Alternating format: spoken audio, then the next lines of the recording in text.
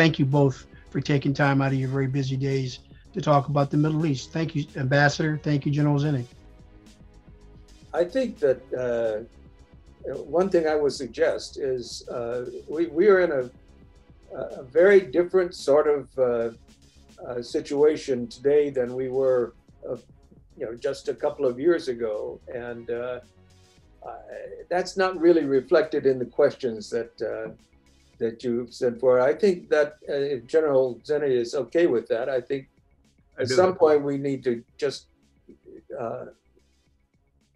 basically understand where we are today and what the issues are today, because I think that would give us a platform to talk about things that are old and things that are new. Well, that's a terrific idea. Then why don't we start there, if that's okay?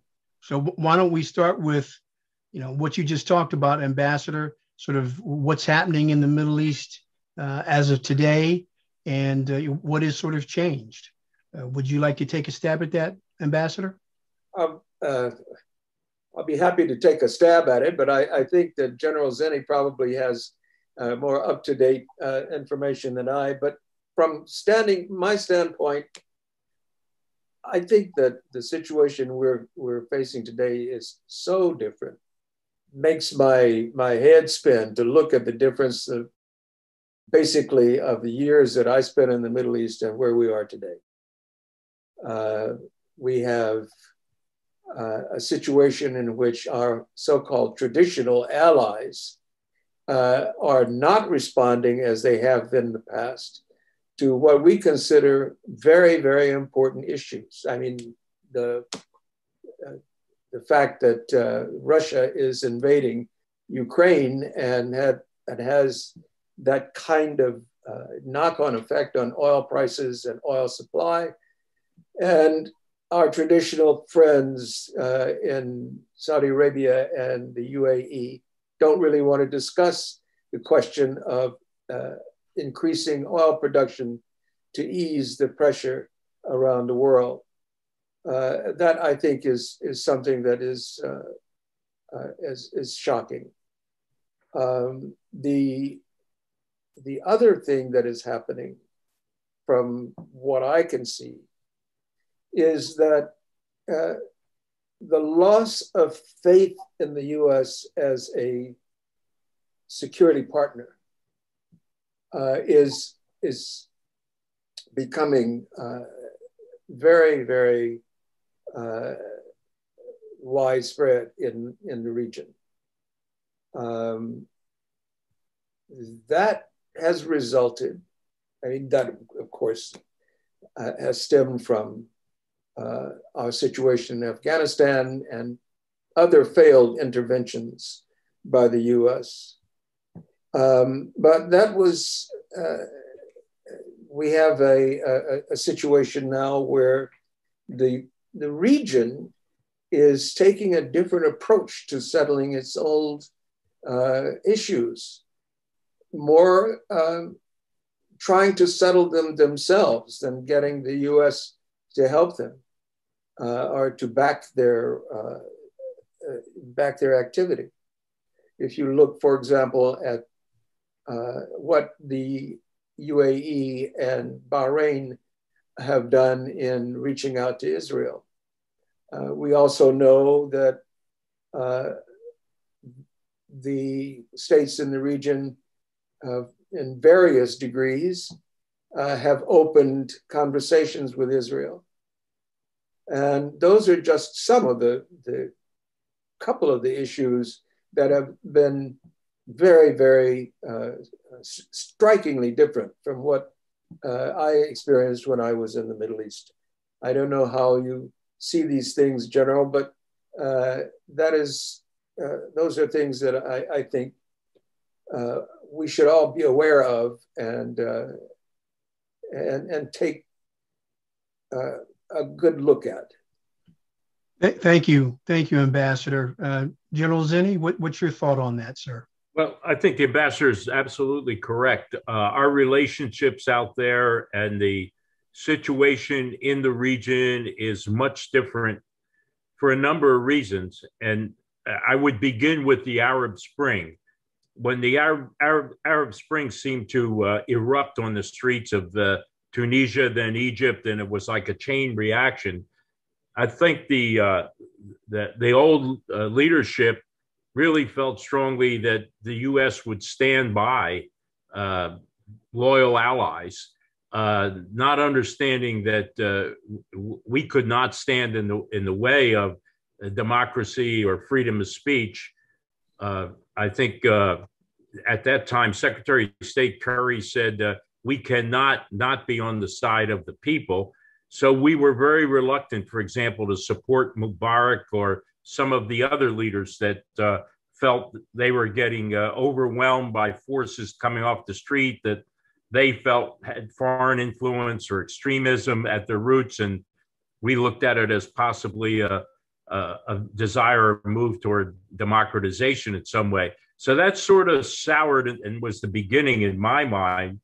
I think the decision by the Obama administration to pivot to the Pacific was seen in that region that the pivoting was away from the Middle East, that we really were now putting more emphasis in China and the Far East for economic reasons, security reasons, and it was going to be at their expense.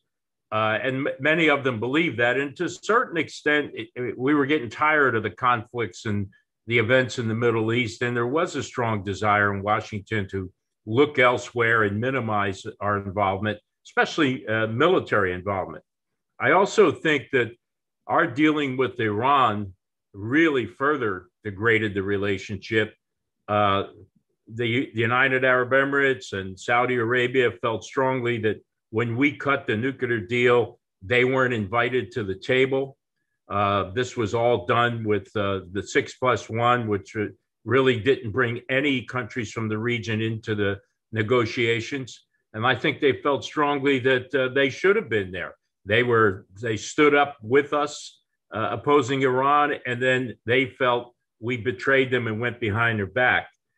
Lately, I think, the attacks in the UAE from the Houthis in Yemen, us not, I think, standing up in their eyes to condemn the Houthis really soured them. In an effort to sort of get even with us, they did not vote to condemn Russia for the attacks in Ukraine. The UAE, that actually had the chair at the Security Council, abstained on the first vote, which was, I think, really a surprise and really caused a great stir in our relationships.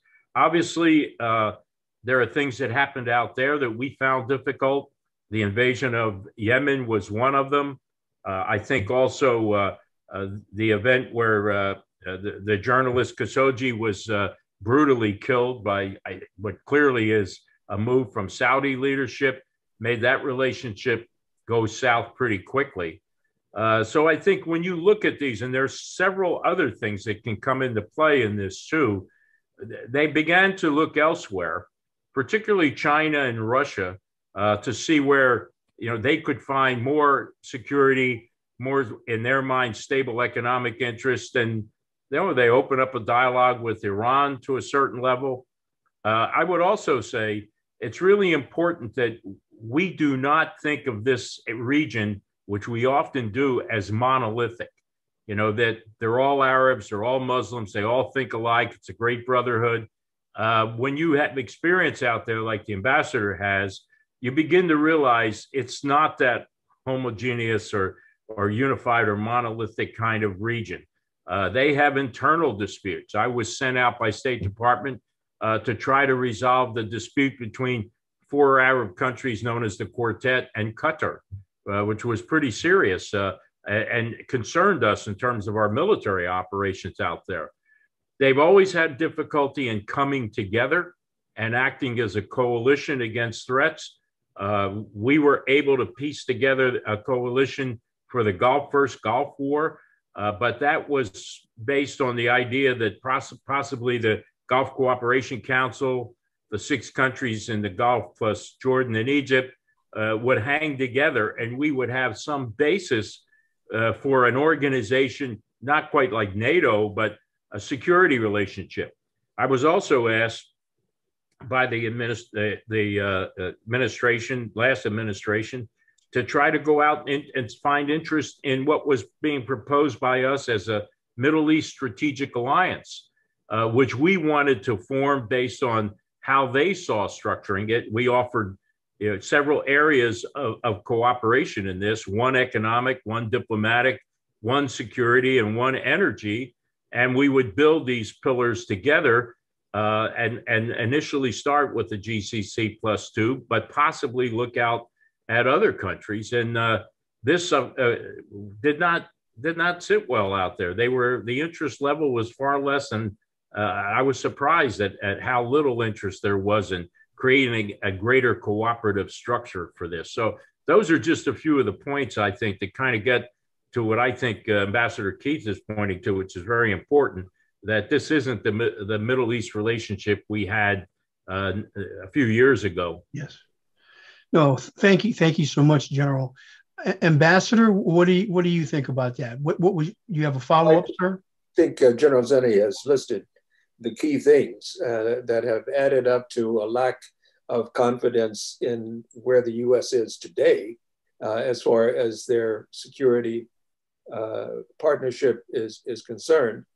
I like the idea of focusing on the Arab Spring, because the Arab Spring, the uprisings that began in Tunisia, the general has referred to,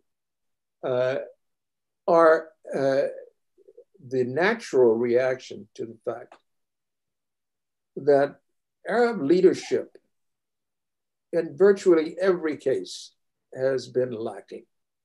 The governments really failed their people over the years in delivering what their citizens want and need. And there is no question that the weakness of the Arab governance structure was illuminated in the Arab Spring. So the question that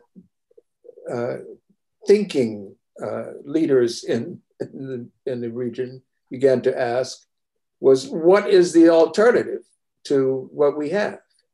What kind of governance should we be looking for? If you look at the program of the Muslim Brotherhood, or if you look at the statements of Al Qaeda, or if you look at the other representatives of different ideas on how governments should be organized, you see that there are really important strains. And there really is almost nothing the United States can effectively do about that. Okay. Well, I'm curious, and that sort of leads into sort of the history of America's role in the Middle East. And I know, Ambassador, you started in the Middle East with the Foreign Service in the 60s, mid-60s. And obviously we've talked about the change, but if we both could talk about, the initial influence of the United States in the Middle East, particularly after World War II, and again, your early experiences and what our role was really like at that time. Let's again, after World War II, up until your beginning service in the 60s, and then you, General. Ambassador? Well, I think that when I look back on those years, I think in terms of a bipolar world. The United States was very keen to limit the influence of the Soviet Union after World War II. We'd had the experience of the region being part of international and broad conflicts in World War I and World War II. And we had by then developed a need for the resources of the region that had not really existed before. The hydrocarbon resources of the region. So a lot of the period after World War II was a series of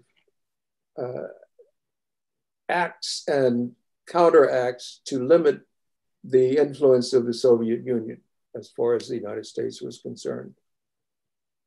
Then in 1948, with the formation of the Declaration of the State of Israel, that really changed the atmosphere in a permanent way, I think. The United States had a reservoir of goodwill in the Middle East in various ways. In the 1950s, when President Eisenhower put pressure on our European allies who had invaded the Suez Canal area to take it over, and the US forced them essentially to pull back. Well, that was a major plus in the annals, and as far as the relations with the Arab world are concerned. And so we had a good deal of our goodwill reservoir was working for us. And as I say, the influence of the Soviet Union was always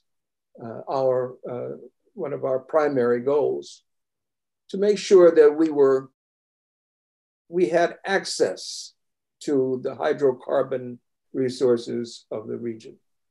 Thank you, sir. General Zinni, the role of the United States after World War II in the Middle East? Well, I'll sort of take it from a security perspective. Obviously, prior to World War II, the British and the French were the primary influencers in the region. And of course, as a result of the end of World War II and the treaty and the Sykes-Picot agreement between the French and the Brits, it pretty much got the region sliced up. 1945, we had President Roosevelt, as the war was winding down, meet with King Abdulaziz of Saudi Arabia in the Great Bitter Lake aboard a cruiser. They cut the deal to form the Arab American Oil Company, and our interest was oil. We did not worry too much about security because the British and the French basically took that role, and the British especially in the Persian Gulf. 1970s hit, and the British no longer were capable of being able to provide that security. So it kind of fell to the United States. And if you were around then, you can remember the oil shortage and the embargoes. As the ambassador pointed out, our relationships with Israel caused tensions in the region. And there was a deep concern about the security of the region, again, as the ambassador pointed out, because there was fear the Soviet Union might look to stretch its influence, maybe even invade that region of the world because of the resources, energy resources there. So President Carter formed the Rapid Deployment Joint Task Force, which under Reagan was to become the U.S. Central Command, to put U.S. forces in a position as a deterrence and as a measure to ensure we could protect the region and focus on the region. We began with what was called the Carter Doctrine, which said we will defend those resources and those allies in the region, especially those that were oil rich. The former Trucial states and Saudi Arabia. Of course, the beginnings were based on what was called the twin pillars, Saudi Arabia and Iran, the Shah's Iran. Those were our two strongest allies in the region and the two most significant militaries beside Egypt, but in the Persian Gulf. Egypt at that time was very much Within the Soviet sphere, they had a close relationship with Russia. Their military was designed that way. Later, Sadat was to kick the Russians out and create a better relationship with us. So that twin pillars lasted until 79. 1979, the Shah falls. And now we have a problem in that we have a hostile Iran and a growing hostile Iraq. And we switched to a strategy that was called the dual containment strategy. We had two potential adversaries in Iran and Iraq. We increased the presence in the region. The Fifth Fleet was formed, and we were able to move some forces into the region, which was a point of controversy, having Americans based out there, even though it was minimal in the beginning. There was a lot of resistance on the street and difficult for the leadership to agree to it, but they did. And of course, that led up to the tanker wars and then eventually the first Gulf War when we pushed Saddam out of Kuwait, and then going into a containment of both Iraq and Iran again, with more forces in the region. After the Gulf War, we were enforcing no-fly zones, no drive zones in Iraq, and had a significant greater presence of naval forces in the Gulf, and eventually up to the second Bush administration when we decided that we would go into Iraq. And of course, that was Operation Iraqi Freedom. And in many ways, that caused problems in the region because they did not fear Saddam anymore. They really felt we had him contained. They did not like the idea that, unlike the first Gulf War, we did not get a UN resolution to cover us in that, which they felt was critically important. And without it, prevented them from being able to fully participate, although some did.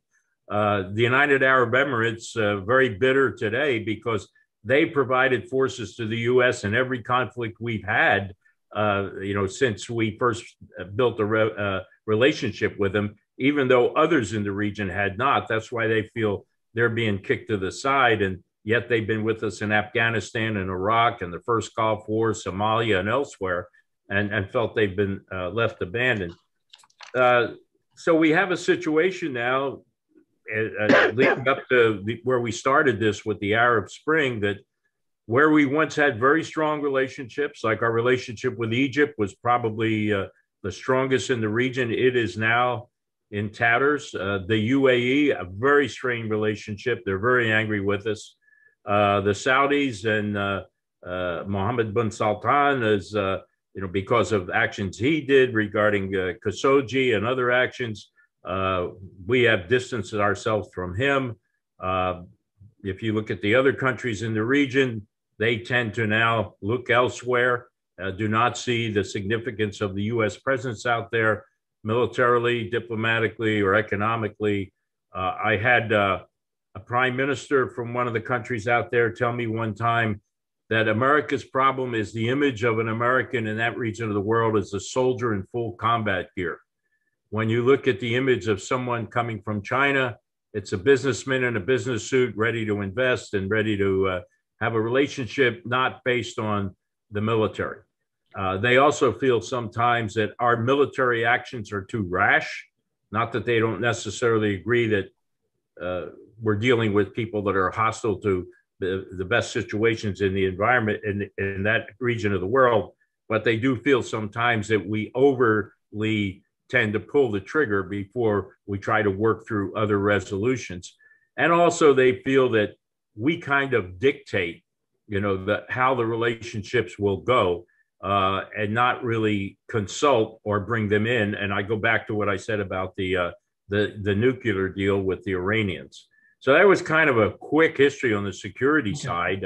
We still have a presence in the Gulf. Let me just ask this, sir, General Zinni, because I just wanted to ask this, because you mentioned about the two pillars, and I wanted to ask the ambassador, if he could comment on some of the things you talked about, but I wanted to ask you about in retrospect, the fall of the Shah of Iran. What kind of impact, Ambassador, do you feel that really had on the region, sir? Well, everybody was affected by the fall of the Shah, but more specifically, they were affected by a sort of Islamic revolutionary thrust that took its form in attacks on the other Islamic regimes, other Islamic countries. With General Zinni will certainly remember that after 1979, from Iran, there was this huge distribution of cassettes that went around the Middle East, and especially in Saudi Arabia, where the family was attacked, and on both political and religious grounds. So the fall of the Shah, the Islamic Revolution that began with Khomeini's return to Iran from France, had a very important internal effect on the Arab world. When I went to Qatar, for example, it was almost never that a Qatari invitee would show up with his wife. Before that revolution, it was much more likely that you would interact with the entire family in Qatar. The principal, his spouse, and his children. That may seem to be a small thing, but it was an immense change from what had happened before. We had you looked across the water to Bahrain. You could compare Qatar and Bahrain's social patterns before 1979, before the Islamic Revolution. And that has certainly been a major change in the region. The General has mentioned the two pillars. It reminds me of the days when we were trying to explain in the diplomatic world what we meant by dual containment. In fact, most of the people we interacted with out there thought it was a little silly and sometimes a little funny. But dual containment, that is the effort to contain the influence of both Iran and Iraq, was something that would be impossible with the kind of relationship we had with both countries. So anyway, that's you ask about the impact of 1979, the Islamic Revolution and fall of the Shah, widespread and continuing. Yes. No, thank you, sir. So both of you had mentioned, and I want to touch base on this about Egypt. And historically, when you look at Nasser and then Sadat, and then sort of where we are today, but if we could talk about the evolution of America's relationship with Egypt, starting with Nasser, lack of relationship, and then Sadat. General Zinni? Well, I think we had a very difficult relationship with Nasser. He basically turned to the Russians, felt that he got more support from them than he did for us on projects like the Aswan Dam and elsewhere. And of course, there was a strong sense of Arab nationalism then washing across that part of the region. And along with Assad in Syria, they formed the United Arab Republic, which did not work well and eventually was dismantled. When he died and Anwar Sadat took over, initially Sadat was very much with the Russians, and the Russians were very strongly positioned in Egypt. But somewhere along the line, I think Sadat realized that it was in the best interest of Egypt to create a relationship with the United States and to disassociate themselves with Russia. So he very abruptly kicked out the Russians, entirely attempted and over time was successful in shifting his military over to U.S. style military, U.S. equipment. We were able to, through the peace agreement that he made with Begin and eventually with King Hussein, they were viewed, the Egyptians and the Jordanians, as very favorable here. So there was a big economic advantage and security support advantage for Egypt and for Jordan as a result of the three-way agreement with Israel. It set a tone of hope. I think most people thought this might be the first steps toward a Palestinian-Israeli settlement. Of course, that did not turn out in the long run. And Sadat, up until his assassination, was very much supportive of the United States, very much saw himself as Western leaning. When Mubarak took over, the same thing, very positive. The Egyptians, for example, during the first Gulf War, provided the largest contingent over a division-size unit to the war effort to remove Saddam from Kuwait. When we went to Somalia, they provided a brigade and a peacekeeping force and peace enforcement force down there. So the military relationship was going along very strong until we hit the Arab Spring. And I think, as the ambassador pointed out, with the Muslim Brotherhood winning the election because the moderates couldn't get their act together and get a single candidate, there were strong feelings that we were too, I wouldn't say supportive of the Muslim Brotherhood, but too much geared to allowing them to succeed. And of course, that backfired because the Muslim Brotherhood overstepped, tried to change the constitution, ran into a problem. People were back into the streets. The military felt compelled to, for the first time, as they were very reluctant before, to try to take power and then eventually get to an election that obviously caused General Sisi to become the president. All along, we have felt that obviously we don't like to see militaries take over the government, although there was an election and by all accounts, Sisi did get the majority.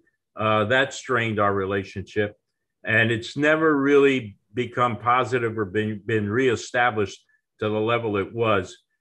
In my recent or relatively recent trips to Egypt, I have never seen the relationship that bad and the feelings that bad and very visceral in terms of what happened. Thank you, General Zinni.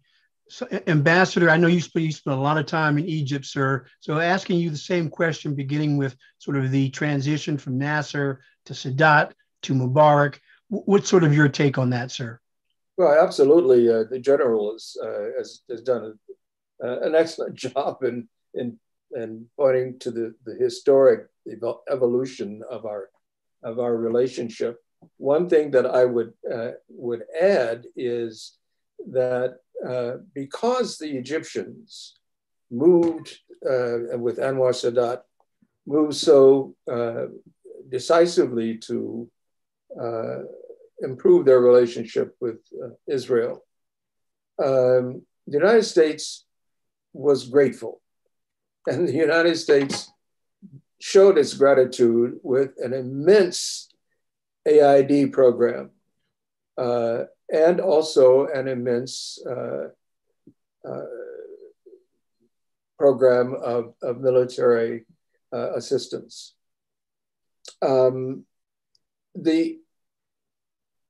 Where we may have had a diplomatic failure is that we let the Egyptians think that this was a reward for doing better deal with Israel than in the past. But what we should have done, perhaps, is made more of an effort to say, you are being given this particular AID relationship because you demonstrated certain directions in governance. You have been able to open, not completely, but open to some degree, the media to opposition voices. And so that we would be rewarding you not just because you had made this step toward Israel, but because of these other factors. Or at least these other factors would be very much a part of the whole picture. We haven't done that very well. So Egyptians basically feel that the money is their reward for doing what we want them to do. And that is, when I was in Egypt, the Egyptians, the Syrians, and the Israelis were the largest recipient of USAID funding. I'd like to just follow up with you, Ambassador, and with you, General Zinni, sort of a what if. If Anwar Sadat is not assassinated and continues to run Egypt, is there a different dynamic that occurs, Ambassador? I think maybe that's the wrong question. Okay. I think if Rabin had not been assassinated, there would have been much greater progress toward a peaceful solution to the Middle East conflict. I think he believed in his heart. He started out as a man who was just as negative toward the Arab world as any of his colleagues, but he evolved over the years to a position where he thought there could be a peaceful solution, and he basically gave his life for it. That to me is one of the great tragedies of the history of the region. But there were moments in that period leading up to the Camp David Accords and so on. There were moments when there were talks that were going on that were leading to very specific steps that would have been a major step in the right direction toward a Middle East peace. There was one instance when I was in Egypt, when there was a quiet discussion ongoing about a meeting of the foreign ministers, including the Israeli foreign minister. And I was in Syria at the time. And I was standing on the tarmac with the Syrian foreign minister as we were waiting for Kissinger's plane to arrive. And they got a message while we were standing there, and the foreign minister was absolutely ashen. He was so angry with the message. What had happened, of course, was that Anwar Sadat had gone public with the idea and said, basically, this is in the works. And this was before any of the other sort of what we used to call the confrontation states were fully on board. Okay. Syria was. And that was one of the things that I think back on If that could have gone ahead, I think everybody was in the mood to make peace. Thank you, Ambassador. So, General, I'm going to follow up with you in terms of the question and then the re-question with Sadat and then Rabin. If Sadat had lived, what dramatic change might have occurred? And then if, as the ambassador alluded to, the assassination of Rabin was even more important. What are your thoughts, sir? Well, I completely agree with the ambassador. The key was if Sadat had lived, Rabin not assassinated, and at the same time, King Hussein still, obviously in power, that group of three, it is strongly possible that you might have achieved some agreement or some significant movement toward a peace process that would work over time. I would add into the mix Shimon Peres, who was working with Rabin, but unfortunately, due to the assassinations of Sadat and Rabin, we did not get the right mix that would have been, I think, able to move the process forward, maybe even complete some arrangement. Having been involved in the peace process and obviously sent there by President Bush and Secretary Powell, there are a lot of missed opportunities. And with every missed opportunity, the situation gets worse. The borders become less defined, the settlements grow, the hostilities and violence increase. And so it creates an atmosphere of bitterness. And it makes it harder to find agreement on the final status issues that have to be agreed upon. And so, I think the ambassador is absolutely correct. That would have been a moment in history when things could have been different, because that group were the ones that could probably most out of all of the history of this conflict could have made something significant happen. Ambassador, do you have a follow-up, sir? No, I think that one thing that you don't hear much about today, but is significant and should be looked at more often, is the Madrid Peace Conference in 1991. Because a reluctant Israel was dragged kicking and screaming to that conference. But that was a watershed moment. That was a moment when there was an opportunity for a new paradigm of Middle East relationships to develop, politically, economically, but face to face, Israelis and face to face with Egyptians, with Syrians, and with the Palestinians. This was something that I was fortunate to be involved in, because I was handling the press side of things, and it just became such a natural flow of the discussions. You could see how things were working out on the ground, and you could see that it was a natural movement toward a relationship that was not necessarily friendly, but productive between the Syrians, especially between the Syrians and the Israelis, and between the Palestinians and the Israelis. We emerged from that 1991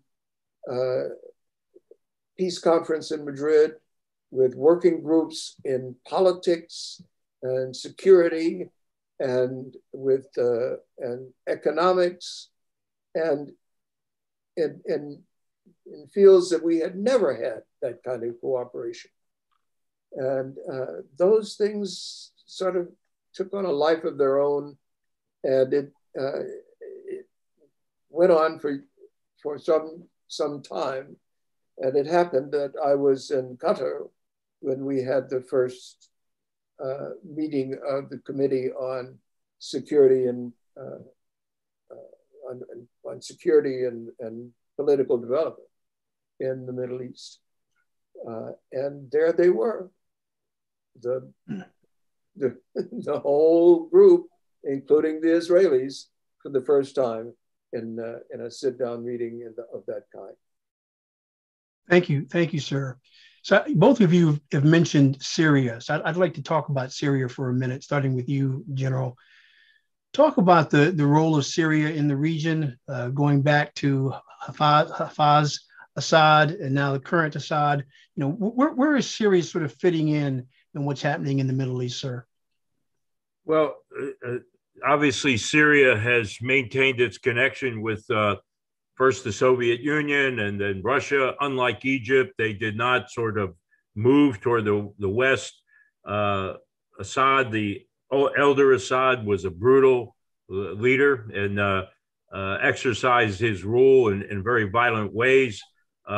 His son now has done the same thing. And of course, when there was opposition and the uprising in Syria, really began to take hold, they invited the Russians in. They brutalized some of their minority populations, like the Kurds and several others that have, really bordered, I think, on genocide, if not genocide. The Russians they invited in, the same thing.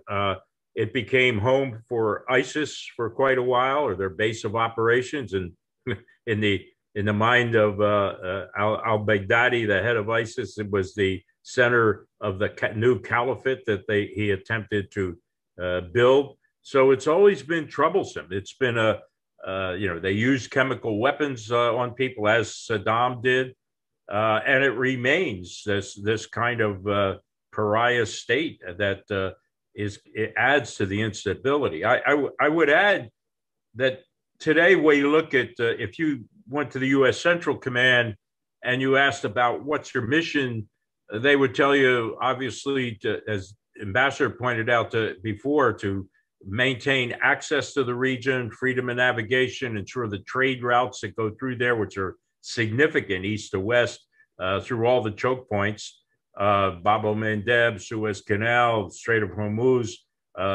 also to ensure stability as much as possible, and tried to build military alliances in some way.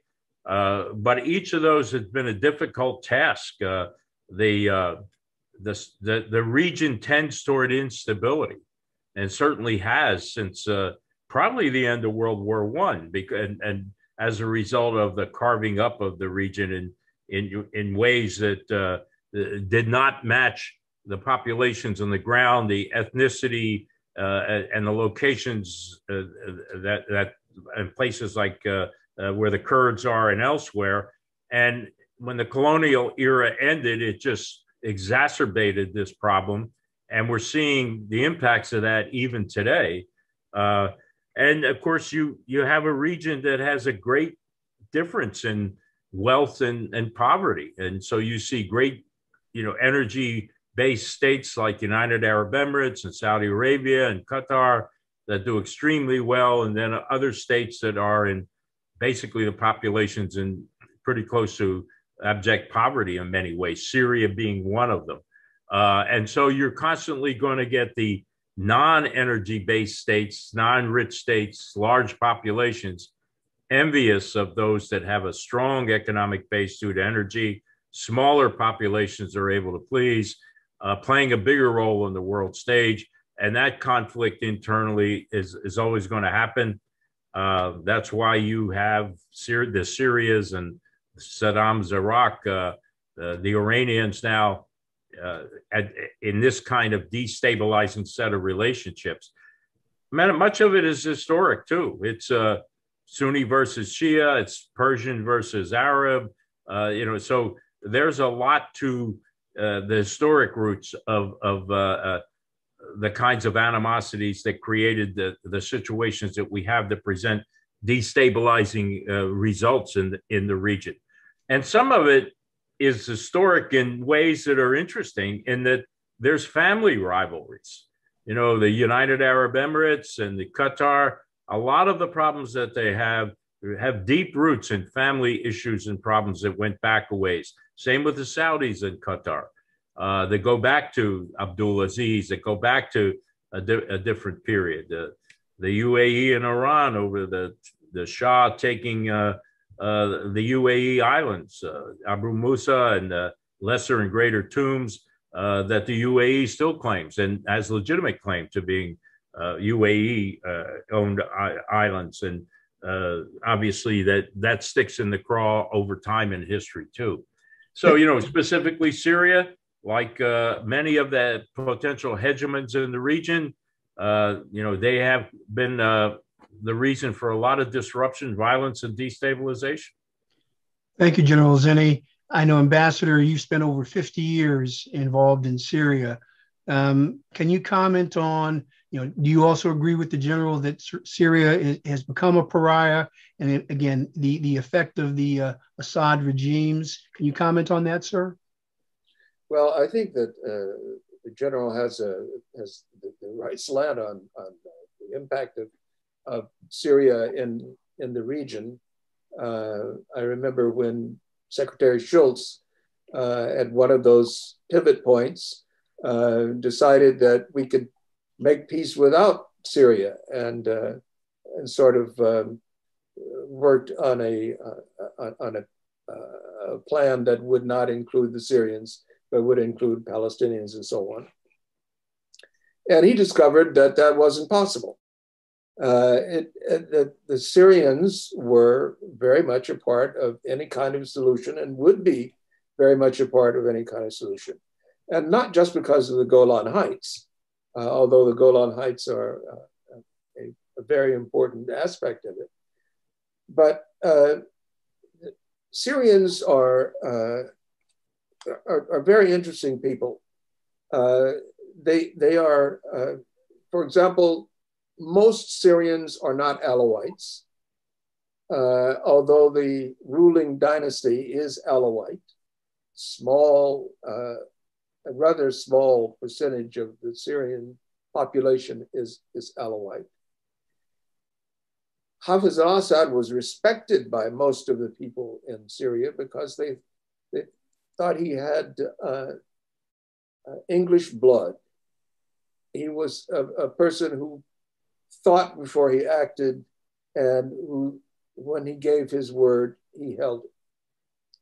Well, you look at Syria and you see that Syria is a perfect place for proxies to operate and push the agenda of other countries. As we speak now, Iran is operating a proxy war in Syria. There have been various elements of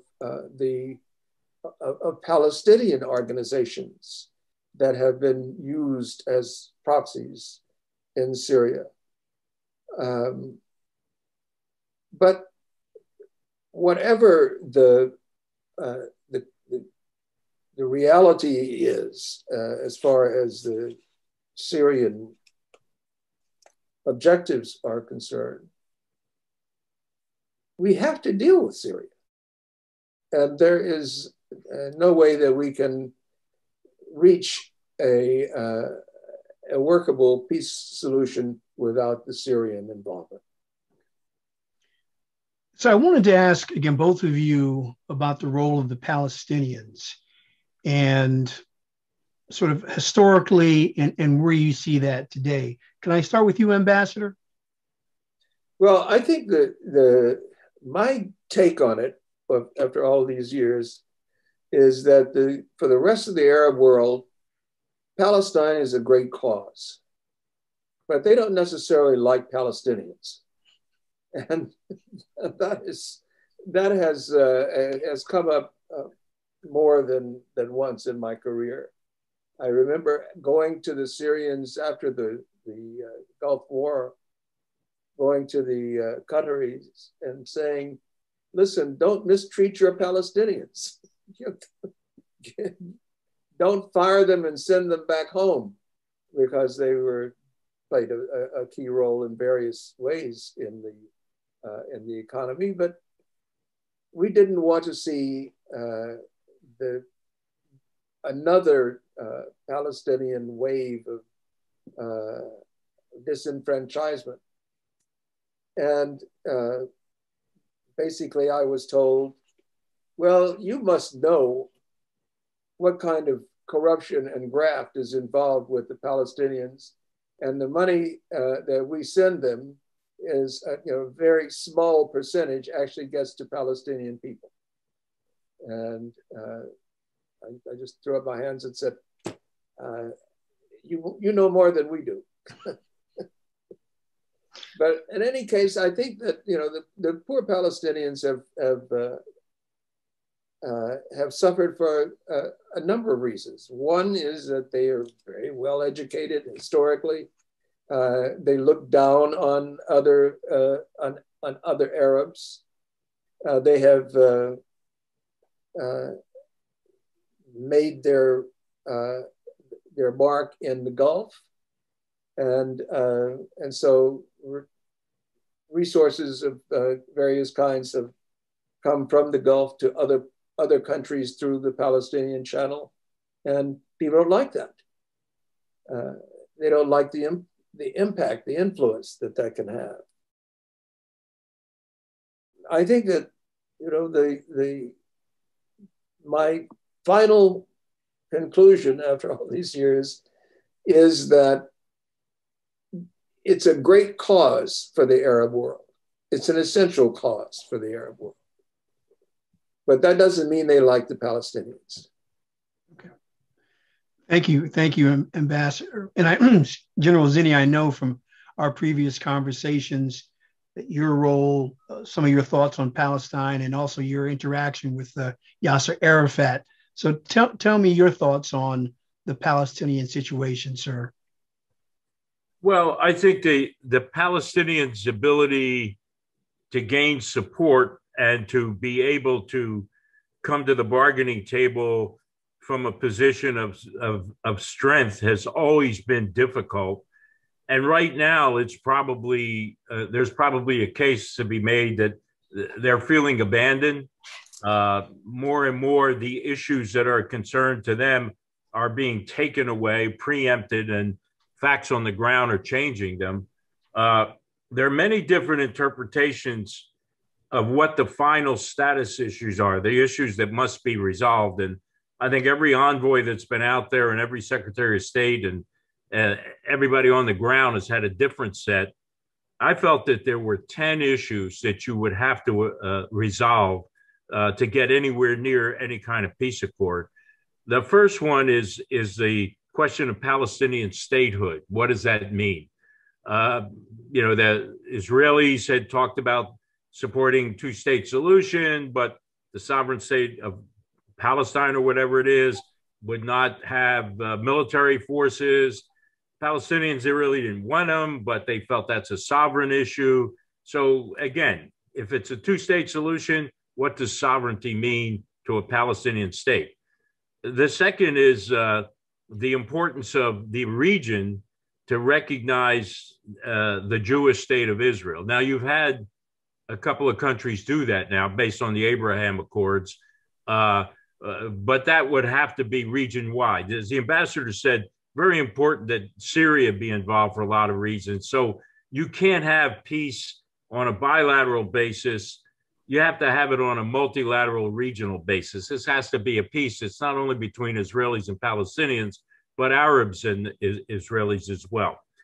The status of Jerusalem, which is extremely difficult because of religious and historic claims on the city and unwillingness to think of some sort of formula for sharing. The right of return and refugees, which I think could be worked out in many ways, but it's going to take some principles to be negotiated in very subtle ways, like compensation for waiving the right, where Israelis are saying you never had the right. Palestinians said, yes, I have. So there has to be some agreement to disagree if you can find a compensatory way to agree with it.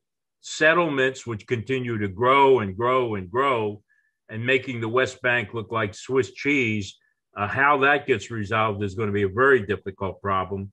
The question of borders, 1967, the UN set borders. Those are long gone.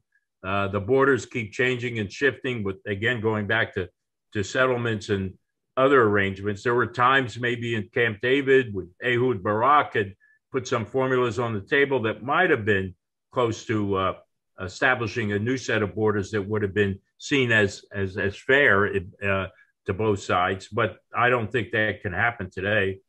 I think the question of security, what does that mean? How is it guaranteed? How is it ensured? If there was a peace agreement, would we have UN peacekeepers on the ground?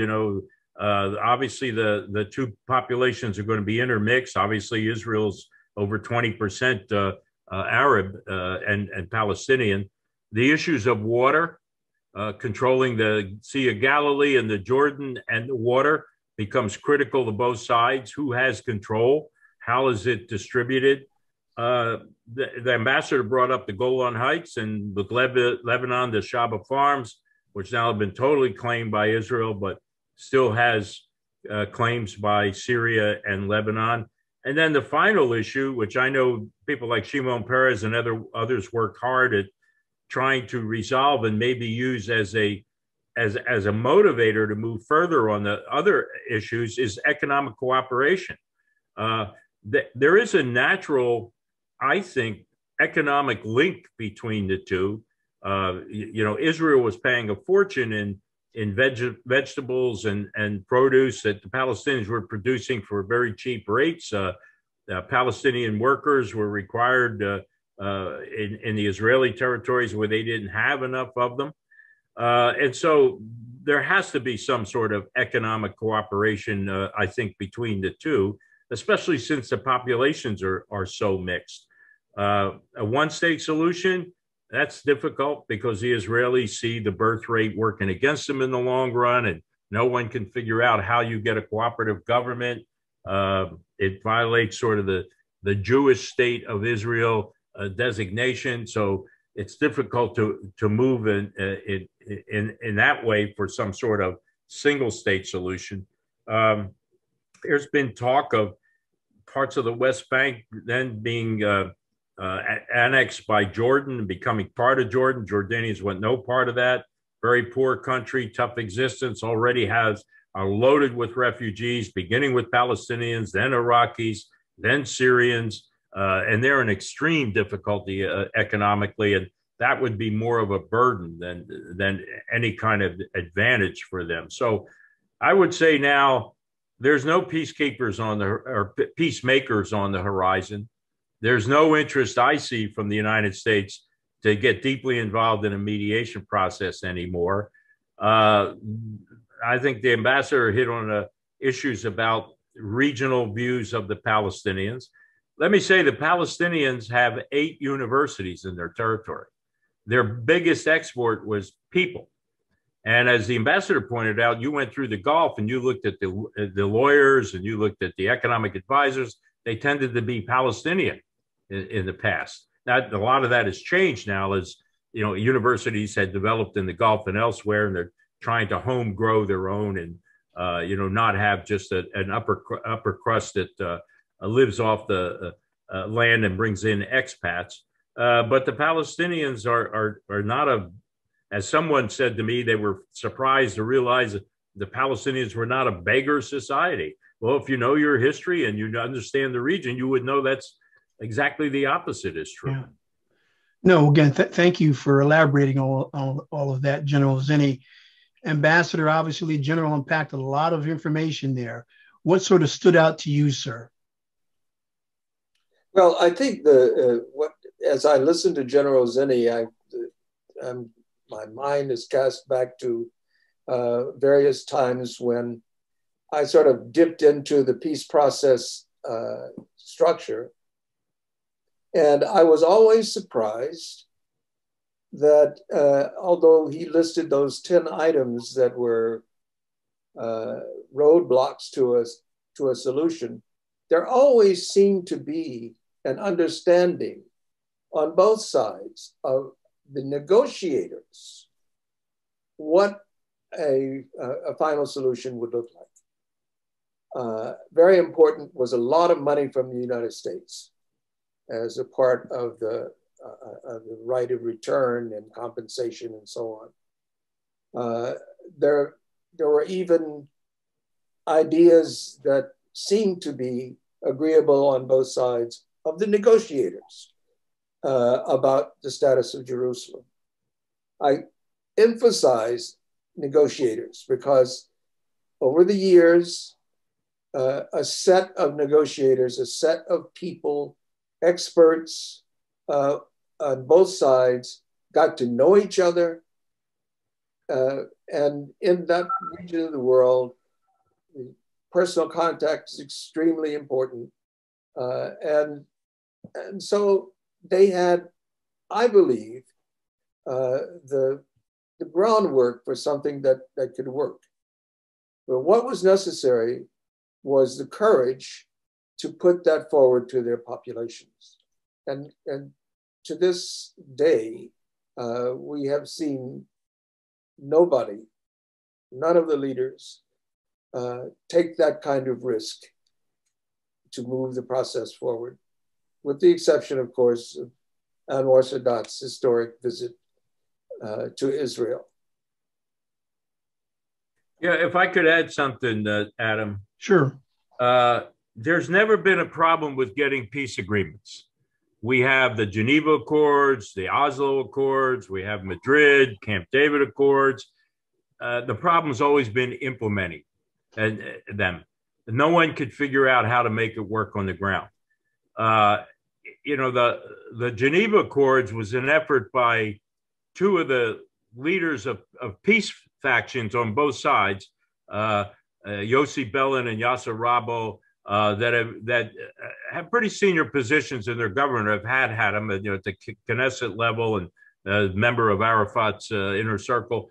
And they just took every agreement that had been worked and put it all together and said, there it is. I mean, here's what everybody's agreed to.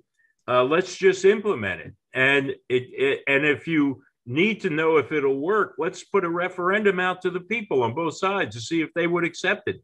It could not move to that level. So the problem is in how do you make it work on the ground? I think every one of the issues, you can come up with a formula. Both sides have to give something. There has to be compromise. It's not one-sided. I get a kick out of people that keep telling me, why don't the Palestinians just, agree to everything? Well, why did the Israelis agree to some things too? And I'm not, and you could reverse that as well. Both sides have issues with viewing who should be giving the most and what it's based on. I mean, first of all, you have issues that you cannot negotiate: birthright and religion. Those I've done 12 peace mediation efforts in my lifetime. And there are things that you can work with, like security and borders and land and all that stuff. But when you start to get into, I am a chosen people.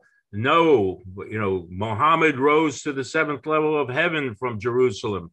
No, this is where the promised land was, and where Moses came to the edge of the Jordan River, and his brother Aaron crossed over, and we arrived at the land of milk and honey. How do you negotiate that? So that therein lies not the whole problem, but certainly the roots of the problem. No, thank you, General Zinni. And sort of final question for today, if I could, tell me about, and I'll start with you, Ambassador, in terms of the West, and in particular, the United States, Americans, the American people, our view of the Middle East. What do you think that is? And if there's something wrong there, how do we change it? Well, the Arabs have not been very good in public relations over the years. And the image in the minds of many Americans is hijacked jets and a crippled man in a wheelchair being pushed off the Achille Lauro. And the kinds of acts that almost anybody would abhor. Those have been sort of the images of the Arab world as far as many Americans are concerned. And the Arab world, for its part, has not pushed forward the notion that they look for peace. They are looking for a peaceful solution that will do some of the important things, render justice to the Palestinians, yes, agree to the existence of Israel, push for a kind of economic cooperation that could be explosively good in that region between Israel and the Arab world. They just put forth an image, a negative image over the years. Doesn't have to be that way, but there seems to be built in a sense that if we change our public relations face, that we're somehow giving up an important bargaining chip. And there we stand. Thank you, Ambassador. General Zinni, sort of the image of the Middle East, the Arab world in America, and again, if it is negative, how does that change, sir? Well, I think the image is an unstable region, tends to breed extremists. It's monarchical, and it's doesn't allow for many democracies to flourish. So there's a lot of negative side to, I think, how Americans see it. But one great thing about our country is we don't hold a grudge, or we change our views from generation to generation. I mean, at the beginning of our country, Washington warned about entangling alliances and getting involved in a mess, and he was referring to Europe. At the end of every war, whoever we were fighting against and maybe had a lot of visceral negative and even hatred feelings toward went away. I mean, today our allies are the Japanese, the Germans, all our adversaries in the Great War. I think that if stability in the Middle East were ever to be achieved, if it became a place where people thought of as we do, say, Western Europe or the Far East and places like that we visit, that you would see our attitudes here toward the Middle East change.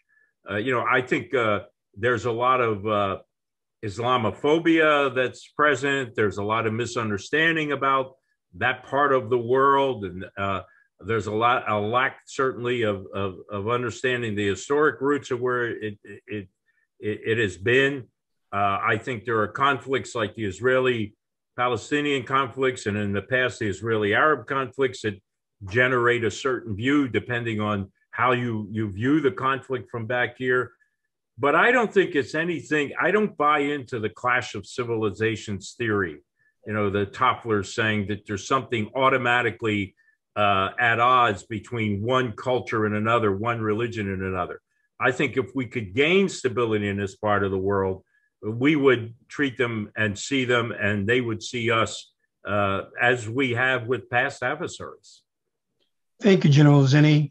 Ambassador, do you have one final comment, sir?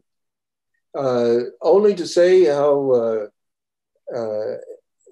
fulfilling this kind of conversation is. And I hope that especially your experience in the negotiations, General Zinni, can be made more widely known. Well, thank you for that, gentlemen. On that note, I'm going to say thank you very much. I hope that we can do this again. It's been absolutely fantastic, an honor and a privilege to get a chance to both of you. You both have a great day. Thank you, gentlemen. Thank you, Adam. It's an honor to be with you, Ambassador. Same here, General.